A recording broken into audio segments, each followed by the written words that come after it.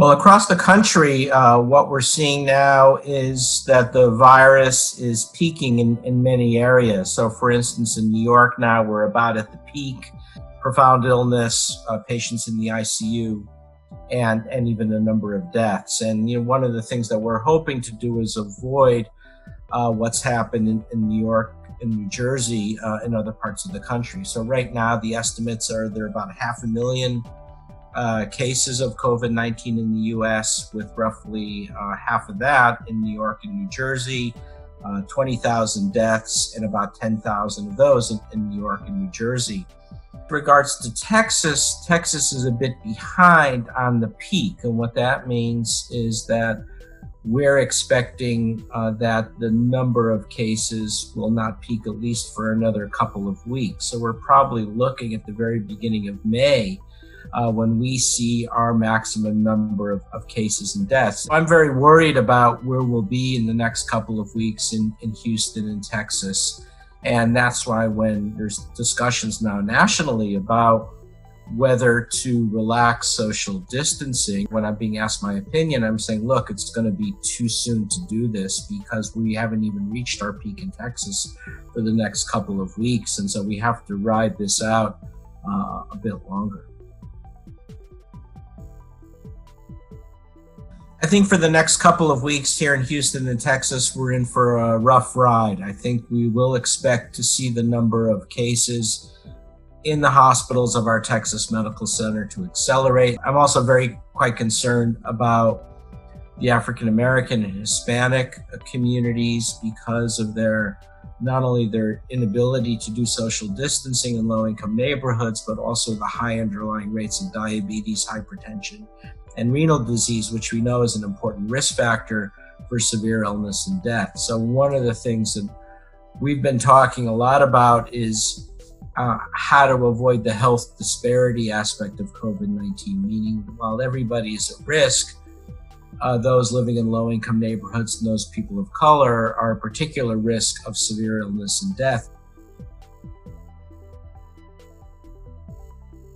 Social distancing is important because we do not have a lot of technologies yet to apply to this problem. So we have now a number of diagnostic tests, which are great for monitoring this and looking at the increase in the number of cases. But in terms of therapeutics or preventatives like vaccines, we don't have that yet. So the only approach that's proven to work is to separate people away from each other in order to decrease the likelihood of transmission. And we're learning that this is a very transmissible virus, unfortunately. So we know social distancing is working. So right now, social distancing is our major approach towards controlling the COVID-19 epidemic in the United States. But that will go hand in hand with revving up and expanding and accelerating diagnostic testing. And let's just talk a minute about the diagnostic testing that we're going to have to do. Right now, the one most actively being pursued is to measure for active infection. That is to sample what we call the nasopharynx, the mouth and the nose, the throat of people who might be actively infected to see if they right now have the virus. And that's very important to do all types of contact tracing. But in addition, we're going to see some additional diagnostic technologies roll out. One of them is antibody testing. And the reason that's important is that measures previous exposure to the virus, and knowing that individuals have acquired an immune response to it. And that's useful because more likely than not, those individuals are probably going to turn out to be protected against getting reinfection.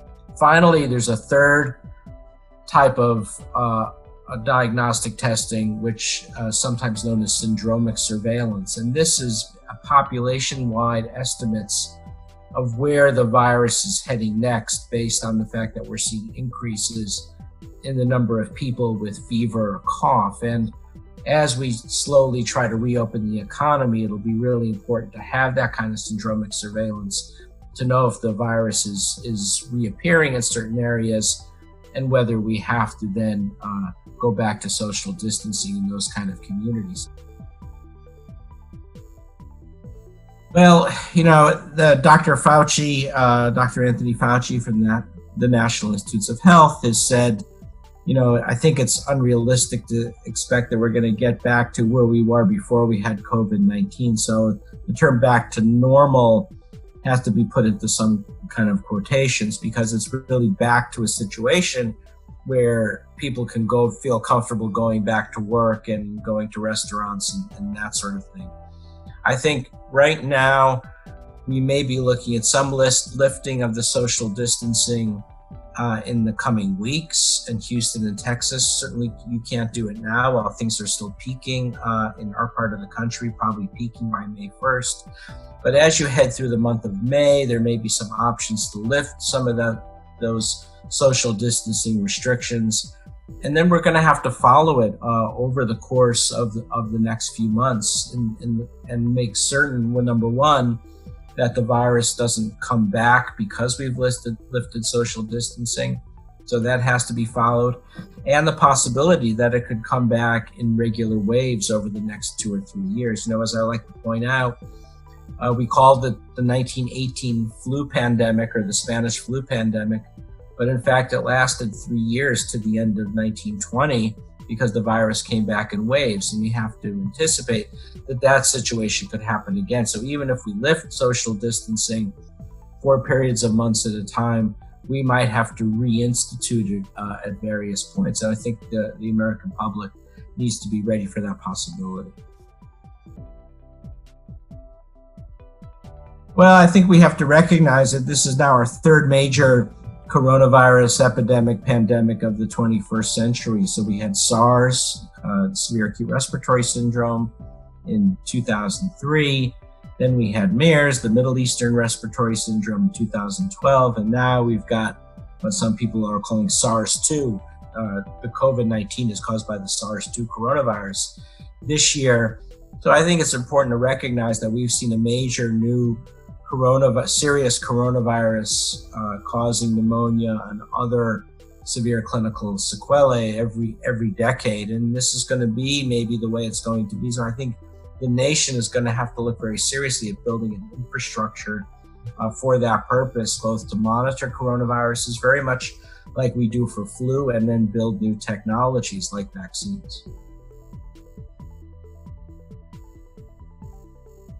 Well, at Baylor College of Medicine, our vaccine center, which is called the Texas Children's Center for Vaccine Development, which is co-headed by myself and my science partner of 20 years, Dr. Mary Elena Bottazzi, are working very hard to accelerate new vaccines into clinical testing. We've had a coronavirus vaccine program for the last decade, and we've got 2 vaccines that we're hoping to roll out into clinical trials.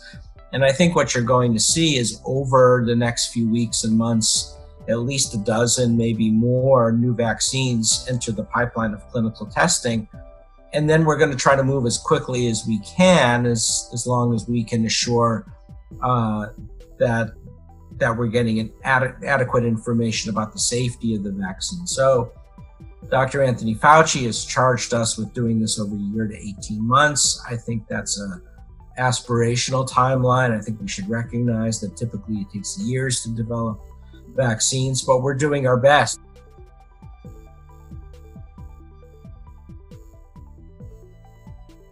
Because Houston is a global city, it's one of the most international cities in the country. We're recognizing that COVID-19 does not only affect the United States, it'll be a truly global problem.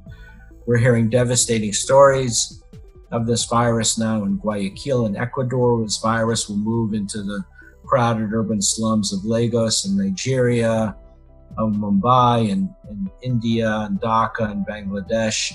And one of the things that we're committed to doing at both at Baylor and Texas Children's, we have a huge global health footprint, and we're going to exercise that now to hopefully develop the first global health vaccine for COVID-19.